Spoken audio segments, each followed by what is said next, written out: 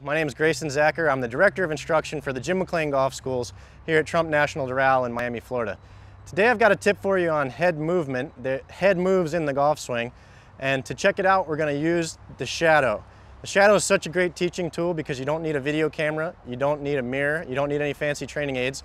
We're just going to use the sun, and we've got plenty of sun here in Miami. So first I just want you to get set up in your golf posture with the club on your shoulders. I'm going to get my bend from the hips, drop a little knee flex in, and get nice and balanced here where I've got this ball on the ground for reference and it's right in the middle of my head, right in the middle of my shadow. And then I'm just going to take a few back swings and see what my head does. Now the head should move, and for full swings it needs to move a little to the right for me, for a right-handed player.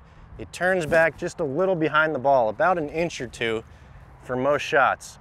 So I'm just feeling this coil. I want you to do it 5 to 10 times to get a feeling.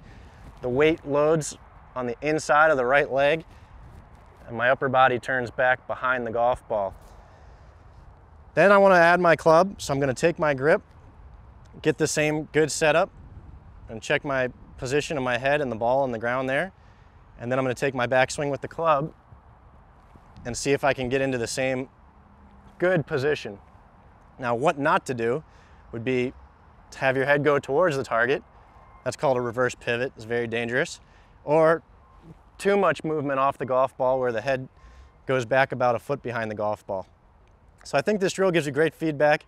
I think you can lock in just the right amount of head movement on the backswing, and you absolutely want to get that head to turn back behind the golf ball for all your long shots, drives, full swings, any power shot. So get outside when the sun's out, take a look at your shadow. I guarantee you this will help your backswing. Leave your questions and comments below and I'll get back to them right away.